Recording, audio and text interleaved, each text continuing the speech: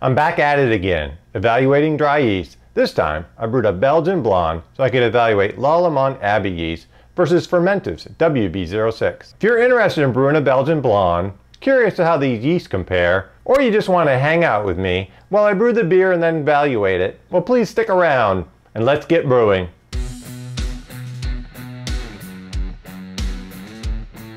Well, thanks a lot for dropping by. My name is Brent from Cascades Homebrew. My passion is homebrewing. I've been doing it for 25 years. The focus in this channel is brewing great beer using modest equipment, following simple processes. If you're interested in that, or want to just learn more about homebrewing, make sure you click that subscribe button so you can find your way back to my channel. So one of my goals for 2021 was evaluating different dry yeasts. When I started homebrewing, both the quality and variety of dry yeast was not nearly what it is today. Dry yeasts have a lot of convenience. They're usually cheaper, they store well, and they're easy to use. Really about the only downside I see with dry yeast is that there is a limited variety compared to liquid yeast. But there are new dry yeasts being introduced every year. So yeast character in a Belgian beer is a critical component. That means the yeast itself is a critical ingredient. Lallemand Abbaye looks like a great strain. Information I find say it's pretty close to the Chimay strain, which makes a pretty good beer. Fermentis WB-06 is a little bit of an odd one. The label says it's more for Belgian and German wit and Weizen beers, but information I could find on WB-06 seemed to say it was more of just a Trappist Belgian yeast than it was necessarily a Weizen beer yeast. So I was curious how these yeasts would do, or if they could potentially compete with WLP-530 for my favorite Trappist style yeast. So what's your favorite yeast for making Trappist style beers? Do you use dry yeast or you use liquid yeast for those styles? So let me know down in the comments section. Well, alright, well let's get into the recipe and a little bit of the Brewday, and then I'm going to drink some beer. I'm on my back patio today. The weather is great. The plantings that I did last fall have grown nicely. I really enjoy spending time out here. Well, when it's not raining and mosquitoes are not swarming. Well, today I'm brewing a Belgian Blond style 25A. A moderate strength golden ale that has a subtle, fruity, spicy Belgian yeast complexity, slightly malty, sweet flavor, and a dry finish. Well, that sounds pretty good to me. I brewed this beer on September 6th and then kegged it almost 4 weeks later on October 2nd. Beersmith tells me my IBUs were 21 and my SRM was 4.7. I calculate my recipes around a 73% overall efficiency. That would give me original gravity of 1065, a final gravity of 1010, an ABV of 7.2% with an 84% attenuation. Though since I split this batch with two different yeasts, I'll cover the actual values a little bit later. My target water profile is up on the screen. I'm really just adding a little bit of gypsum to boost up the sulfate and a little bit of calcium as well. For this batch, I need to start with 7.8 gallons, or 29.5 liters of tap water, heated up to 156 degrees Fahrenheit, about 69 degrees Celsius.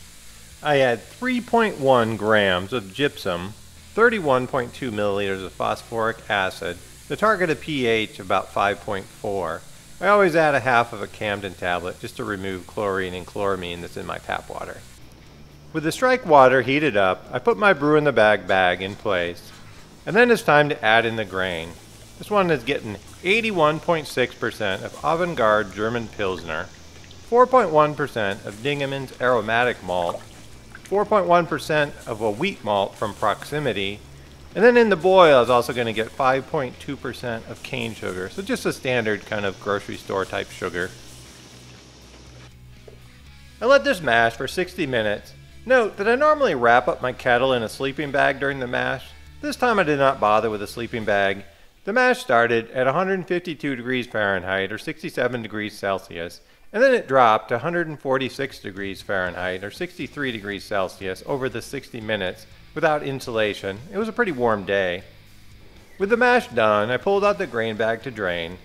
As I get closer to boil, I verify that I'm on target with my volume. Looks good. I'm just about at my target of 7 gallons. Most of my standard batches with a 60-minute boil target 7 gallons of near boiling temperature wort. I reduced that down to 6 gallons during the boil, and between some trub loss and coolage shrinkage, I target 5.5 gallons into the fermenter. At the start of the 60-minute boil, I add my only hop addition. I add 1 ounce or 28 grams of Hersbrucker hops. I add half an ounce of Northern Brewer. I decided to use the Northern Brewer because the Hersbrucker I had was only 2.2% alpha acid, so I felt like I'd have to add a lot, where the Northern Brewer was 8.6% alpha acid. With 10 minutes left to go in the boil, I add my additions: 1¼ pounds or 570 grams of cane sugar, half a tablet of Werflock, 2.2 grams of yeast nutrient. One thing I learned after filming a few videos is that it can be a challenge to talk and capture Brewday footage at the same time, especially when the area grounds crew show up to work. It often seems that the people that labor the most at work don't get Labor Day off as a holiday. I chill this batch down as much as I can with my immersion chiller. This time of year is about the peak temperatures for my tap water, so I'll use my fermentation chamber to chill down to pitching temps. Since I plan to ferment this one with 2 yeasts, I transfer the wort into 2 fermenters. If you've watched some of my other videos in 2021, you might recall part of my focus for this year has been evaluating various dry yeasts. For this one, I picked 2 Belgian-ish dry yeasts. The first one is Lallemand Abbaye Ale. Based on feedback I've read, this seems like a good choice for Trappist-style Belgian beers. The other one is Fermentis WB-06. Based on feedback I have read and genetic testing that has been done, there seems to be discrepancies between how Fermentis describes some of their yeasts and what they actually are. WB-06 is labeled as a wit beer yeast, but it might actually be more similar to other Trappist yeasts. Hopefully this investigative batch will give me some more insight. I direct pitch 1 pack of each dry yeast into each fermenter. First, the Lallemand Abbaye Ale yeast goes in, then the Fermentis WB-06. And a few minutes later, I was treated to the mesmerizing sight of a flurry of cascading yeast. One of the joys of homebrewing you probably won't find discussed in a book. Oh, I almost forgot. So I brewed this beer on the morning of Labor Day holiday, so it was a Monday. I had plans later in the day, and the wort was not going to get down to pitching temperatures before I needed to head out, so I pitched the yeast the following morning. I pitched an entire pack of yeast into each of these batches, so that probably helped get them off to a quick start. At just 10 hours after pitch, the WB-06 batch had a nice kreuzen, and the Abbaye batch was showing strong signs of ramping up fermentation. By the following morning, at 24 hours after yeast pitch, both batches had a solid kreuzen going. I pulled both fermenters out of the chamber for a better look. Both batches are churning away pretty good right now. The color differences stuck with these batches, with the WB-06 batch keeping more of this lighter yeasty appearance. This is my first time using both of these yeasts, so I came up with a fermentation schedule that I thought would work well for a Belgian Blond. I pitched the yeast at 66 degrees Fahrenheit or 19 degrees Celsius. For 3 days I held it at that temperature. Then I rose the temperature up to 72 degrees Fahrenheit or 22 degrees Celsius over a 4-day period with a couple different increments. I held it at that temperature until it was ready for packaging.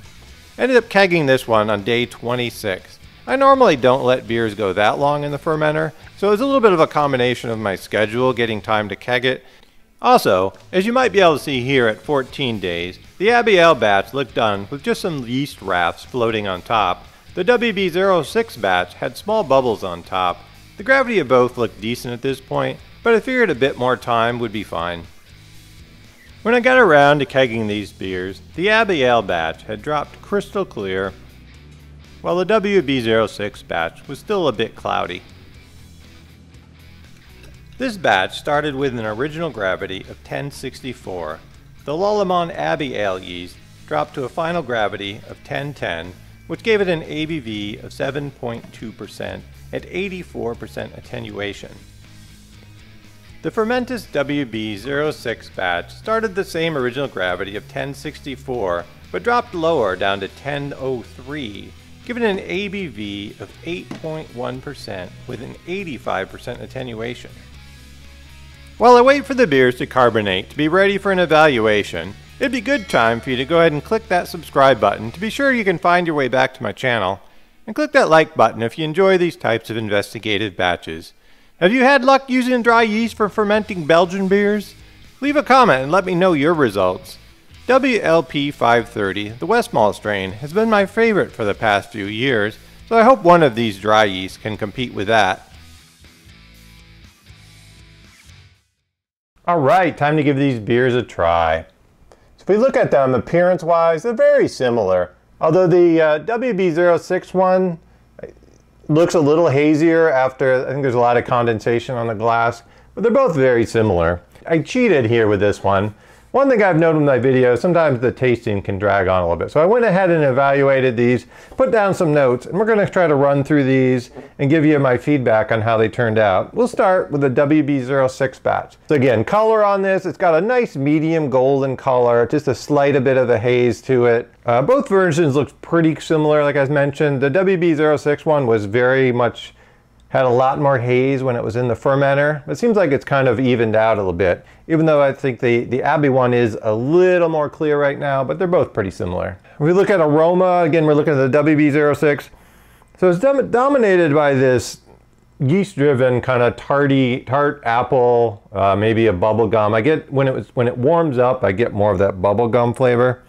So it's not inappropriate for these type of yeasts and some Belgian beers, even though it may not be exactly what I like. So I'm not getting a lot in the way of malt character, hop character in the aroma. That the aroma from the yeast really kind of dominates. So we go in for a taste and the flavor. So I do get a little bit of the hop character, a little bit of the grain and the flavor, you know, that I didn't get in the aroma.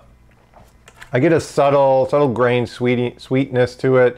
You know, this beer finished very dry, but it's got a lot of character and sweetness. I don't want to say it's not overly sweet or cloying. It's just a little bit of that kind of Pilsner malt sweetness. Again, so the same sort of apple notes and bubblegum that were on the aroma. You know, I get those as well in the flavor, although it's more dominant in the aroma. So the body on this one is kind of medium light. You know, it's finished very dry, but it's not like a very dry beer. It's very drinkable. So I don't want to pretend to think it's thick and sweet. It's definitely not that. It's very nice drinkable, and I think it's very on track for what the style should be. Right now, the carbonation seems a little low, I think, but that's a little bit of a flaw with my kegging system in that I have to run all my kegs at the same pressure, and I really don't have lines to dispense high carbonated beers. So I have to run everything at kind of a medium, about a 2.6 volume. Overall impressions of the beer, you know, it's a quite nice beer. I think if you enjoyed the flavor from the yeast, you would like this beer. I don't particularly like the apple-y banana gum flavors that I'm getting from it. It'd be kind of interesting to see, you know, maybe how it ages, or maybe at a different fermentation temperature, what the character would be. So now, if we move on to the Lallemand Abbaye Ale one. This one looked beautiful when it was in the fermenter, and I put it into the keg. It still is a really nice, it's got a little bit of a haze. There's a lot of condensation on the glass, so it's a little hard to see the true clarity of the beer. So I run through my notes. Again, medium golden color, same color as the other one. It's fairly clear. It's definitely not crystal clear yet, even without the condensation. White head. I'm not getting a lot of, you know, both of these are fairly creamy heads, but they don't last. They do leave a good, you know, stick to the glass. I guess I like to think that wheat malt adds a little bit of that, but whether it does or not, I don't know. Again, not quite a little less hazy than the WB-06. The aroma. This is where these beers really start to differentiate themselves. So I get some sort of Belgian yeast character. I'm not quite sure what terms to describe it. I mean, it might be clove-like. I have a hard time associating the clove spice with beers, but it's got that just enough of a yeast character to be there. Subtle is not the right word. It's present, but it's not overpowering. But also lets the grain and the hop character shine through on the aroma, where I didn't get that in the WB-06 one was definitely dominated by the yeast character, where this one is a really nice blend of malty, that sort of maybe from the aromatic malt, the Northern Brewer and the Hersbrucker hops are in there, so you get a little bit of that classic noble hop character on the nose. So going in for flavor, I mean, this beer, to me, this is just a wonderful example of what I think a Belgian Blond should be. It's got enough kind of that bready character from the grain bill. It's got the yeast character there, but not overpowering. You get enough hops. It's got, both of these have a really nice, I think, balance of bitterness to sort of malt sweetness. I think that's in line for this recipe. Mouthfeel, I feel like there's a little bit more mouthfeel in this one. And I know this one finished higher gravity. I think it's just a little bit more full. It's still appropriate, I believe.